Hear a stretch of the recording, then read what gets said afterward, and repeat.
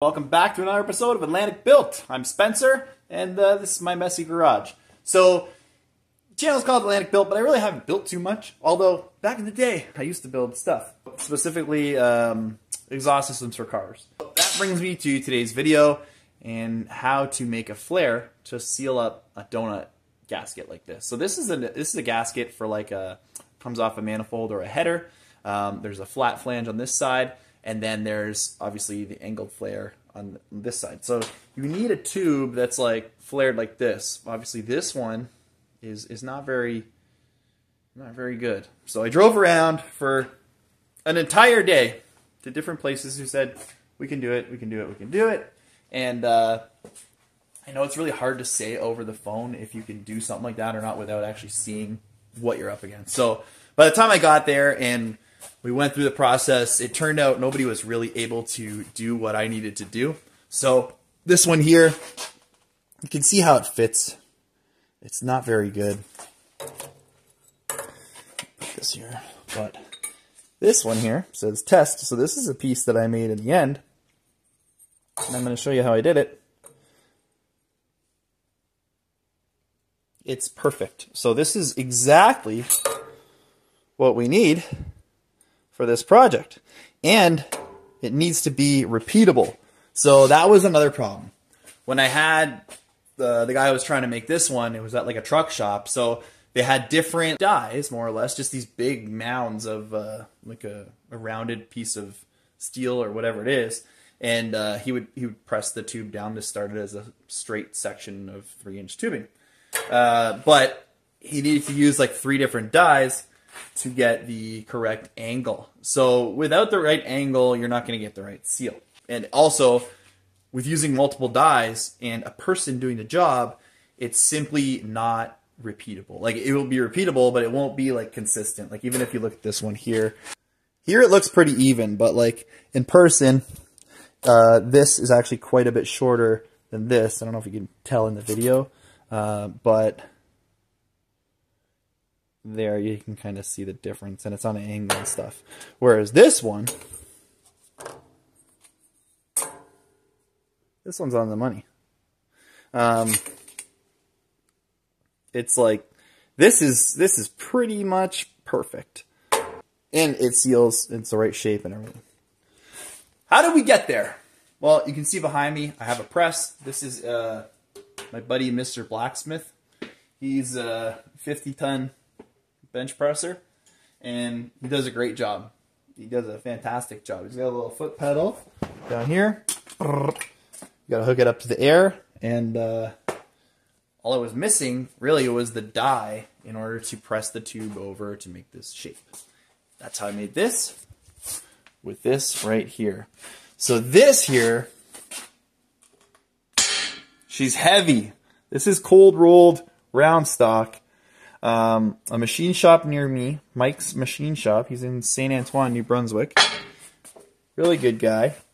First time I ever talked to him on the phone, dealt with him, whatever. He got this done like real quick for me, which was awesome because I drove around for literally a day to places that had promised or had said, yeah, we could do that, or sure, we should be able to do that, but it was literally nothing. Like, I brought 5 or 6 pieces of tubing to test. That's why they all say test on them.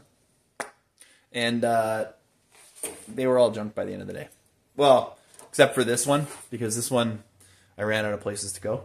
So, anyways, so this one, concept is pretty simple. Basically, I gave him a gasket like this, like a donut. I also gave him like an example piece that I had to show him, and yeah, he measured the the doodad there, and he turned this out of a piece of steel, like it was a solid round stock. He spun it on his lathe, and then he put a little lip at the bottom so that when you're done, you're done. So this one here, look at that, like it's it won't get much better than that. And then he left a little bit of wiggle room in here so that the tube wouldn't get stuck, because he was like, if it's too tight, you press it on and you know, maybe the edge of this tubing here, maybe it caves in a little bit before it flares out. I don't know. We don't know. We're just flying by the seat of our pants here with this. He didn't want it to get stuck on the tube, which I really appreciate because it's a really good good call. Also, just having that little shoulder there is huge because with the shoulder, it keeps the tube somewhat centered, you know what I mean? Whereas you don't have to hold it. Whereas if you had no shoulder, you'd really have to position this thing in the right spot. Where this thing, it barely has any wiggle room. I could throw like an elastic band around this and it would be dead centered, no problem. But that being said, I've got to make some more of these. I'm going to make a few of these right now, and you're going to stick along for the ride and see how this works. Anyways, let's cut some tubing, throw it on the press, and get to it. Don't even really remember what I said, but I think it was 2 1/8, so I'm just going to mark it there.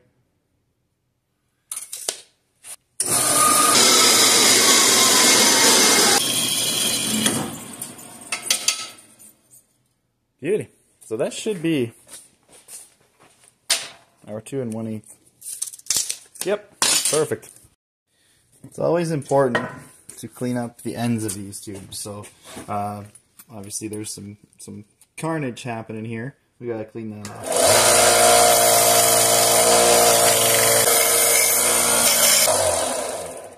And then there's a little bit of burr inside, so I'm just gonna buzz that off with the die grinder. Okay, so now we're all nice and clean, all cleaned up, ready to rock. Let's get over to the press.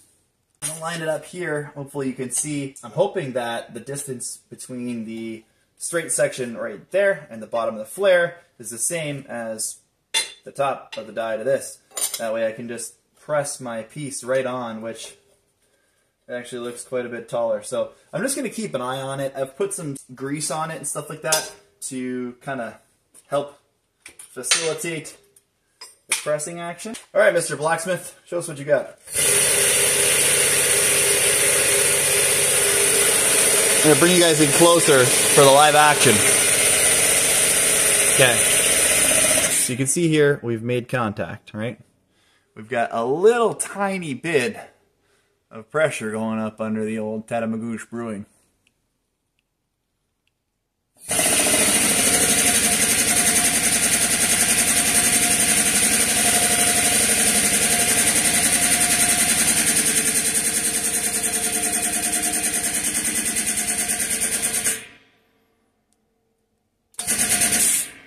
So I think I'm going to stop there. It's pretty close. Should have put a little more lube because it is, that might just be the lubricant actually, but let's see how far we are from the top of the die. Oh yeah, way off. Okay, so we could probably go like 1 3/4, but look at that. Comes out, boom, beautiful. So that is exactly what I need.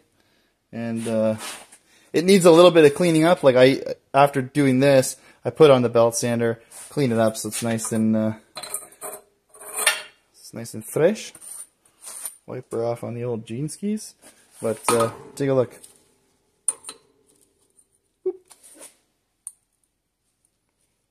Perfect. So this would be the same results every single time. So there you have it. That's how I'm doing it. Let me know what you think in the comments below, if that's how you would do it too, what I could do to improve this. But overall, I mean, aside from the material being a little soft, I think that's the best way, you know, that I'm going to be able to do this. So let me know what you think in the comments below. If you found it helpful, subscribe to the channel, share with a friend, comment, like it, don't like it, whatever you want. Super like it? What's that? I don't know. You can do it. All right, thanks for watching, and we'll catch you in the next one. Cheers.